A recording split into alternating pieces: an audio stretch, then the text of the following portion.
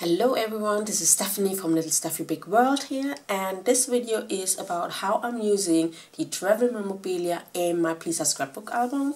So you can see all the travel memorabilia from this trip. It's not that much actually. It's a map, some business cards, coffee coasters, some serviettes, some bags that I have, and I'm going to show you how I'm using most of this in my album. This is part of a snowball effect that I'm doing. I have so much travel memorabilia here from different trips. Like this is from Sri Lanka, but you see Thailand and Morocco and our Northern Europe trip. And I also have a video on what kind of travel memorabilia you can collect. So if you need any ideas, just have a look at the links in the description below. Now for most parts I use the travel memorabilia in the background in this travel scrapbook. So this is like the ticket from the mouth going to Italy, so I'm putting that in the background, or this piece of a serviette. I'm just cutting it to size so it's gonna fit there where I want to fit it in behind the pictures. And I'm also using these tickets. They're pretty large and I use them in the background, on our trip. This is the back of a bag that we got from a snack that we bought, and I like the writing on it, so I'm making it fit on the page. But what's absolutely looking fantastic are maps. Maps in the background are just, an element for itself. I'm using some pattern paper, some scrapbook paper as a frame, but it just looks perfect like this. This is a flyer that we got from the cathedral in Firenze, and unfortunately I only got one example. I just got one piece and I wanted to use several parts of it. So what I'm doing, I'm cutting a few parts that are going in the back, but I'm also cutting one tiny little detail out, like this logo from, this cathedral. So I'm fussy cutting around it so I can put it in front of the picture. So it's just a really, really small element, and I'm probably the only one to notice, but for me that's really important. Now I've also got this coaster when we went to a shopping mall, and there's some marks from the coffee that we had as well, so that's going in the front of that picture. And I also have this business card from where we stayed on our last night on the way back, and actually this business card opens up, so what you can do as well is making a flip with some of your travel memorabilia.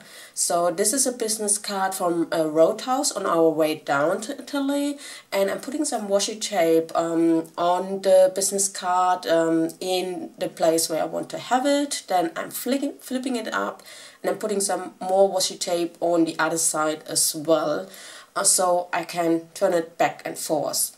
But you don't only have to do this with like small elements or not in the middle of the page. So this is the other part, like the front part of the lunch bag that we had. So I'm putting it to the side, and the washi tape is going over the edge of the page to the back where you can't see it. Now we had 3 bus tickets that we didn't use, so I'm gluing 2 of them down in the front, and I'm making a flip of one of them so I can write something behind that. With really, really large pieces of travel memorabilia, like I had this map. Again, I only had this one, I only took one with me, so a top tip would to take several if you're not sure which parts you're going to be using. So I'm just using this clip, so you can take it out of the scrapbook, have a look at it, and put it back in.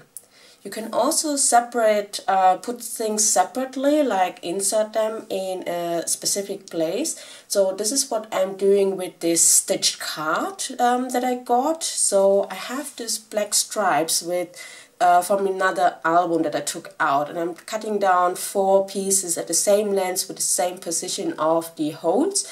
I'm gluing them back to back, so it's a bit thicker. So what I'm doing, I'm gonna be making a thick base, putting the card on it. I'm also decorating the back of the card, and then I'm cutting the pieces on where the holes are gonna go, and then I'm putting that into the rings of that album.